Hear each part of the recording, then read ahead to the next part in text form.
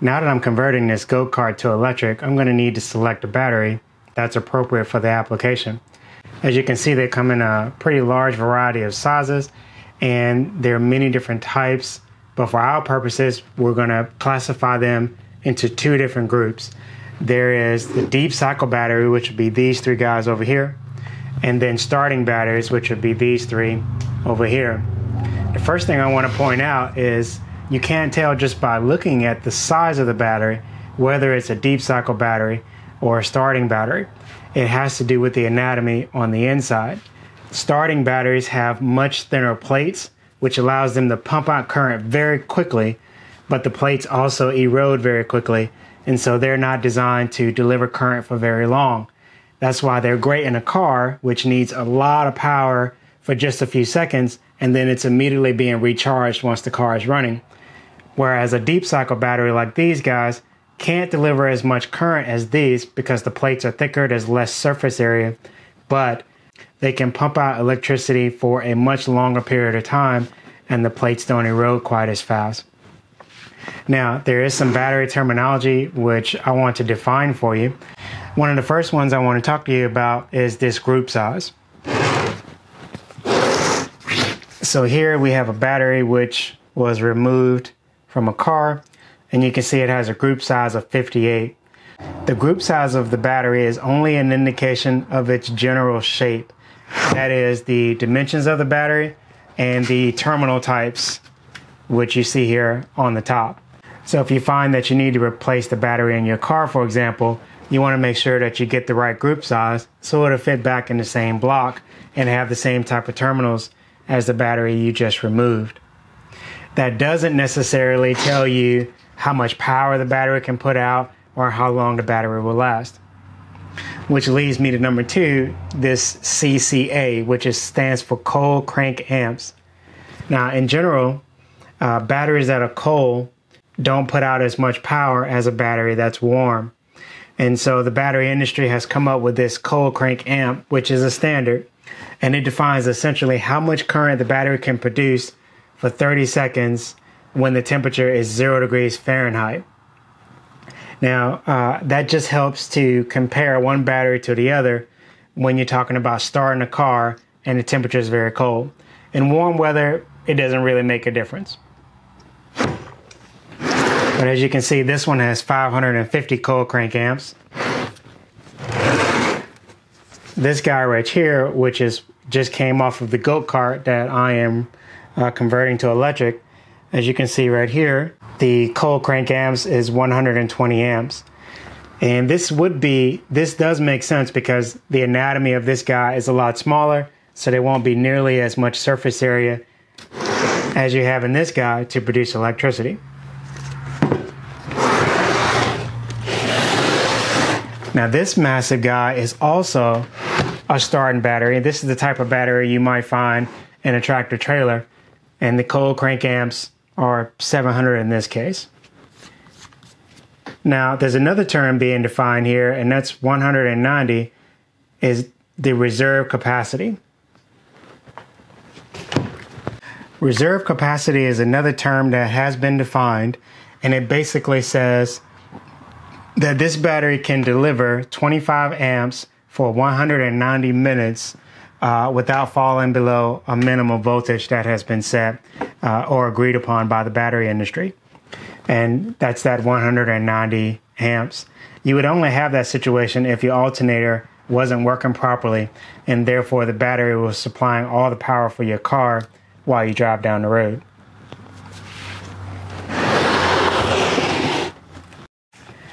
So here we have a battery which I took out of one of those Power Wheels cars, like the little kids cars, kids track.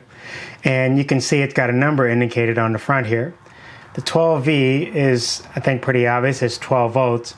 But the 12AH may be new to you, and it essentially means amp hours. What that's supposed to tell you is that this guy can put out 12 amps for 1 hour, but it could also mean this guy can put out 1 amp for 12 hours, or 2 amps for 6 hours, and so on. But the idea is that this just gives you a relative scale. Now, if you have an application like mine where you need a lot of current for a short period of time. For me, I'm looking for about a 30 to 40 minute ride, and I need to be able to put out anywhere from 60 to 120 amps during that time period. So I'd want to know what exactly how long the test was. Most of the time, the standard is 20 hours, but that's not always the case. Sometimes they will be tested based on the intended application of the battery. So that's something you want to look into. It's important because if you're on the higher end of this, say I really want to get 12 amps for 1 hour, but it was tested for 20 hours, it's very unlikely I'm actually going to get the full 12 amps for an hour. It's a little bit beyond the scope of this video to get into why that's the case, but essentially the more current you try to pull from the battery, the lower the total capacity of the battery. One of the things that I want to point out is if you have a battery that has cold crank amps on it and you don't see an amp hour rating, then you are definitely looking at a starter battery, and that is not the right kind of battery to use in this application. The reason is because the plates are so thin, if you deeply discharge a starter battery, you are slowly doing damage to the inside of the battery. And if you can recharge it, it won't last for very many cycles going through that kind of abuse, because it's just not designed to do that. So starter battery would not be a good choice for a goat kart application. But neither would a battery like this. 4.5 amp hours, it's clearly way too small. It's just not going to produce enough power for very long. So here I have a battery which I know is dead. I've got a 12-volt charger right here. I'm going to hook this guy up. If you hook them up backwards, most chargers will just deny it. It won't give you a problem, but you do want to be careful. Try to, just in case, hook them up the right way. So my black is on the negative, red's on the positive. I'm going to turn on the charging. So through the magic of editing, I have waited about a minute or so to make sure it wasn't going to switch over to bad battery, but it seems to be actually trying to charge the battery. But I already know that this battery won't take a good charge, so I'm going to stop this and show you a better way to test your battery. So this right here is a battery tester. It will actually test the battery under load, and it will put a sizable load on it. In this case, it's going to try to draw 100 amps from this battery. So I'll do the same thing. I'll put the terminals on.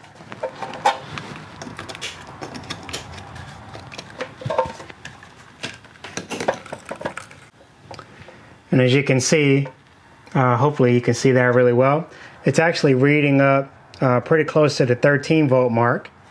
But if I try to draw a load, it goes all the way over to bad battery.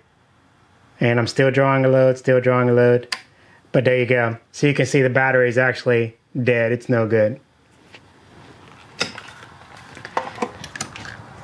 These don't cost very much, and it's really good to have something like this on hand if you want a little bit more accurate way to measure whether your battery is good or not. As you can see, we've made some progress here. I've got a couple more terms for you, and I thought I'd go ahead and give you a quick update while I'm thinking about it. As you can see, we've got some new shoes, so she's rolling around pretty good. I have tried to order a seat for this guy, but apparently they don't make it anymore, so I can't even find a used one. So I ended up buying one of those generic seats, and I'm going to stick that in there and modify it, make sure it's secure, because that's really what this is all about, having fun with the kids. I don't particularly want a go-kart for myself. Right up here in this tray is where I intend to strap down my batteries. And so 4 should fit here just fine. It'll give me 48 volts. And I'm thinking about putting an extra one down here at the bottom so that I can experiment with 60 volts as well, because I don't want the batteries to be up front, but they will be strapped down pretty good right here. Let me show you the batteries real quick. These are 100 amp hour deep cycle batteries. They're lead acid, and these are the batteries that I've chosen for this particular project. There are many different options. I chose these guys because they fit my price range and the power delivery parameters that I need. But there's gel batteries, there's lithium batteries, which are lighter. Of course, they're more expensive.